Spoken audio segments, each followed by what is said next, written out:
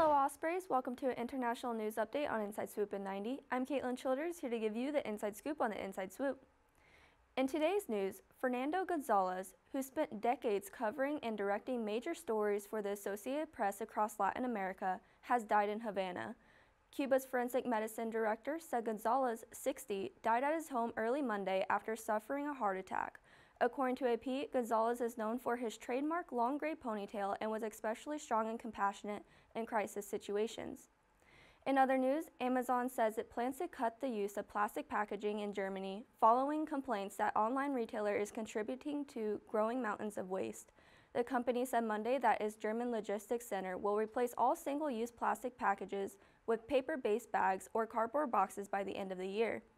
Lastly, the organizers of the Brit Awards announced Monday they are scrapping separate male and female artist categories in a shakeup designed to make the music prizes more inclusive.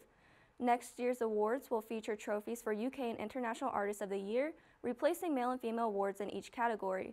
Organizers said the change will celebrate artists, quote, solely for their music and work, rather than how they choose to identify or others may see them.